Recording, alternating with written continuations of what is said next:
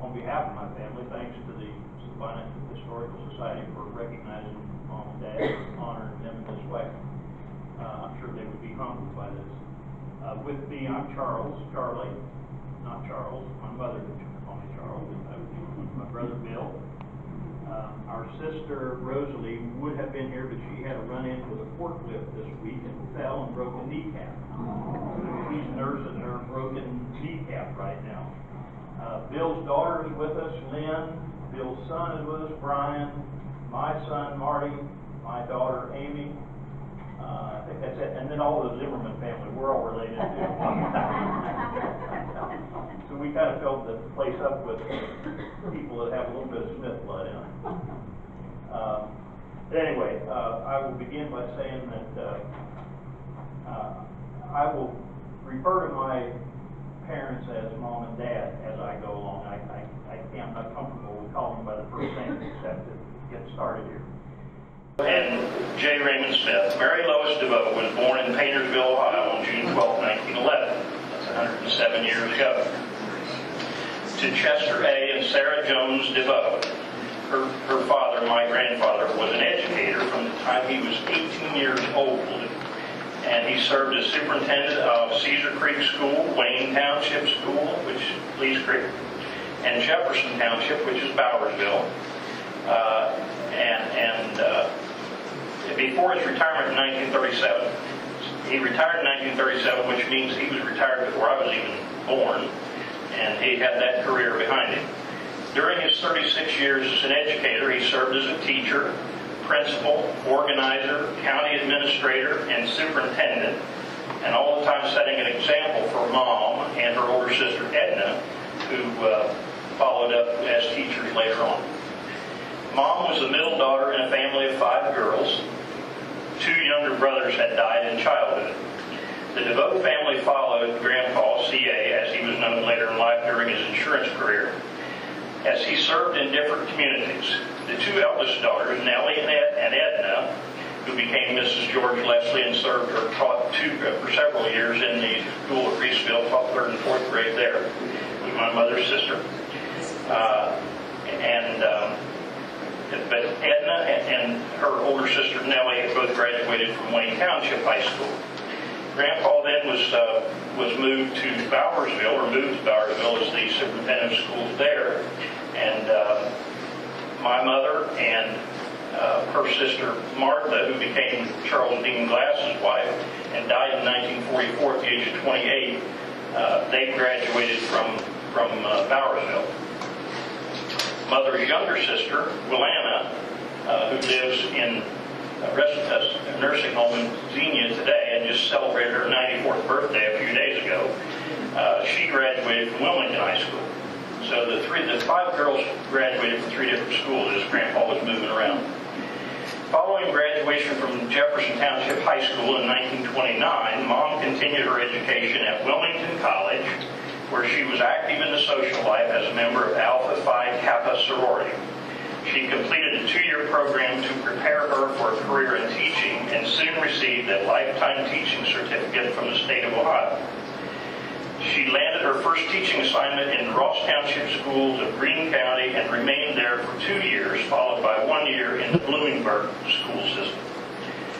Joseph Raymond Smith, better known as J. Raymond, and Dad to me and Bill and Rosalie, was born February 13th, 1911, 107 years ago, in the Highland County community around Rainsboro. Little places called Barrett's Mill, I think, and Fruitdale are in that area. He was one of 3 boys and 5 girls born to Jacob L. and Margaret E. Hummel Smith. Grandpa, Jake, was a farmer, and all the children grew up learning the great farm work ethic which served them well throughout their lives. Early in Dad's life, the family moved to Washington Township in Clinton County near Midland City. It was while living there that Dad drove the school wagon. He was only 9 or 10 years old when that happened, but one of his older sisters, who I think was Gail's mom, got the job, a contract or whatever it was, to drive the school bus, but Dad, according to him, was a better teamster He handled the reins. But can you imagine kids 9, 10 years old driving a school wagon? They did that.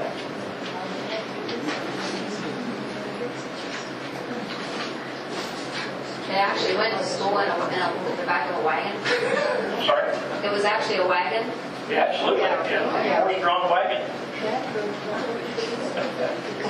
Yeah. Some of you folks don't have any perception of how that was. It was real. It was real.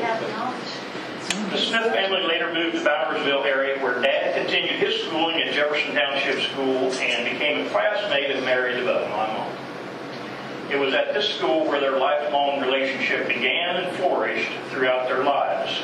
They often sang together in church, and on one occasion sang together over a Columbus radio station as part of a program featuring the Pleasant Grange of Bowersville. Following graduation in 1929, Dad continued his education at Bloomington College, but soon ran out of money and left school. Dad had always had a love of horses and thought for a short time, or considered for a short time, a career as a blacksmith, but then reconsidered because he didn't think it would be a very secure and steady kind of a lifestyle. So he went into farming with his older brother, Leslie, who was farming in the Sedalia area. Shortly before his 21st birthday, he sustained a broken ankle and other leg injuries when a mule fell on him.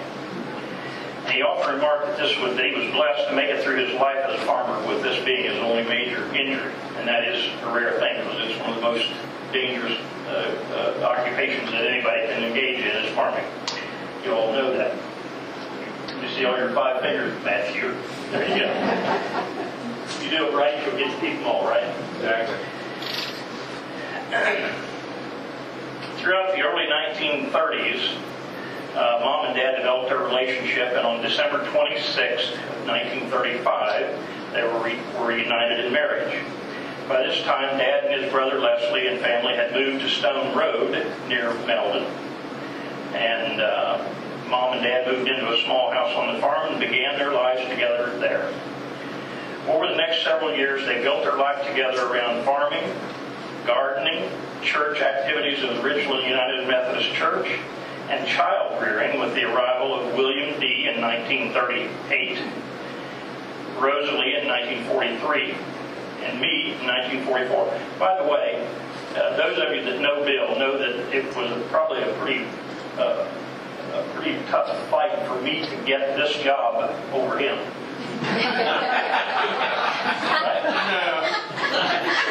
The public speaker that he is.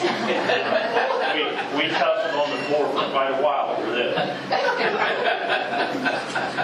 Those of you that know him know that that's just absolutely not true. All right. Over the next several years, lost the place here. During that time, after kids came along, Mom and Dad were very active Mom was active in the Richland WSCS, Modern Mothers Club, Sabina Garden Club, and Reeseville School PTA. Meanwhile, Dad was working hard to be a successful farmer, growing corn, wheat, hay, hogs, and cattle, 6 days a week, always observing the Sabbath, with the only exception being wheat harvest or tending to the immediate needs of livestock. And that was the way it was. There was no exception to that. Mom and Dad became very active in the Masons and Eastern Star lodges in Sabina, both serving multiple times as worthy matron and patron of the Sabina Order of Eastern Star. And in 1961, Mother was appointed Deputy Grand Matron of the 21st District of the Ohio Grand Chapter. And that means something to those of you that are familiar with Eastern Star. It was a very busy job for her, and she had just had hip replacement surgery at that time. And I remember going with Dad at times, carrying her upstairs. But a lot of times the lodge halls were upstairs, and she was unable to negotiate the stairs, so Dad and I carried her up the stairs.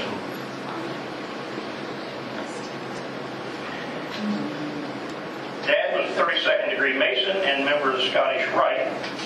In addition, Dad served on the Reeseville and Simon Kenton school boards for more than a dozen years, and he was on the initial board, the original board of the Simon Kenton schools. So when the Reeseville and Wayne were merged, Dad was appointed one of the board members of that original board.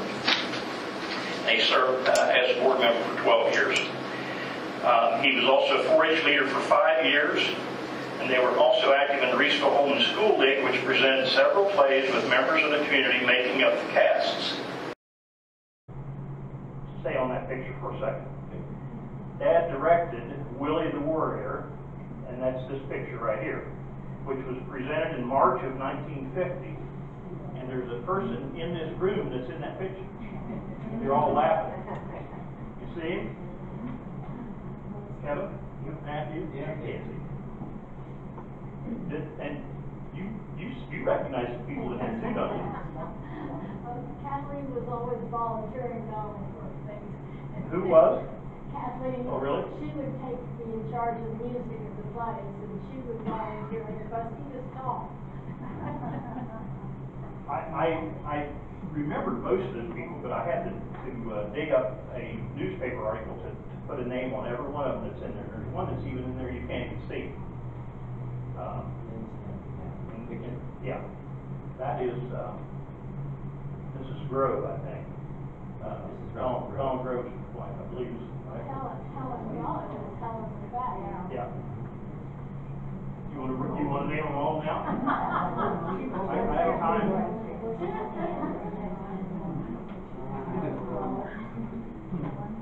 Myrtle Gibson, Lawrence Long, Mrs. Baker, Mrs. Fred Baker, I believe it's Mrs. Grove, Rhea Hartman, Dorothy Bowermaster, Mr. Asher, my dad, Helen Gullet McFadden, Gail, Joy. Good. In the fall of 1956, Mom returned to the classroom. This is why she's being honored, because she's a teacher. 1956, Mom returned to the classroom after I was kind of supposedly old enough to behave myself at school, which turned out to be just the opposite. But anyway, she went back to school and she taught 1 year at New Antioch, and she taught there as a 6th grade teacher, and then at Sabina for 8 years as a 6th grade teacher along with Anna Morris. They shared 6th grade teaching duties for 8 years in Sabina. And then she finished out her teaching career with 8 years in the New Vienna Elementary, which suited her very well since she and Dad had moved to the New Vienna community in 1963. When she retired in the spring of '74, she had completed 20 years in the classroom and helped to shape the lives of many young people. Some of them are in the room here today. Susan, you wouldn't be Susan who you are without having made that. One of my favorites. While living in the New Vienna community, they were active members of the New Vienna United Methodist Church, and Dad became an enthusiastic member of the Lions Club. Dad decided the fall of '73 would be the end of his farming career, so they purchased a new home in Sabina on South Jackson Street where they would live out their retirement years. I remember the house was under construction when Dad purchased it, and this is so typical of my dad. The guy said, whoever we were talking to on the house said, how do you want to finance this? Dad said, I don't finance it. I'll pay you half now, half when it's done. And that's the way he bought it. Because he was old enough to remember the Depression and always stay away from credit. So they bought a new home in Sabina in 1973. Life in Sabina was good. They joined the Sabina Methodist Church, played cards and board games with friends and family while thoroughly enjoying the retired life.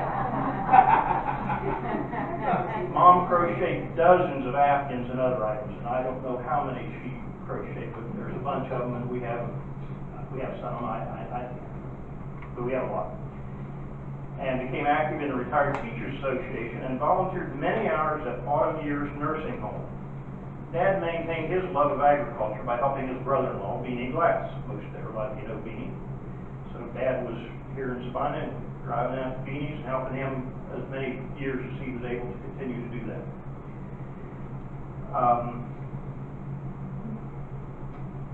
And tended a garden in the backyard, and that kept him busy too.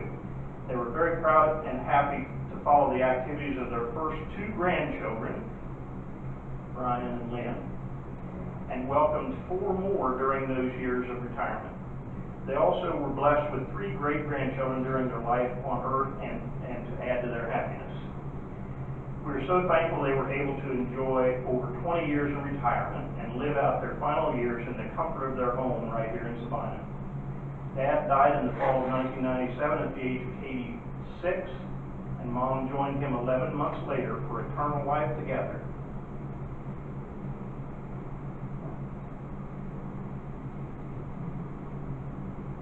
Just a few days past her 87th birthday.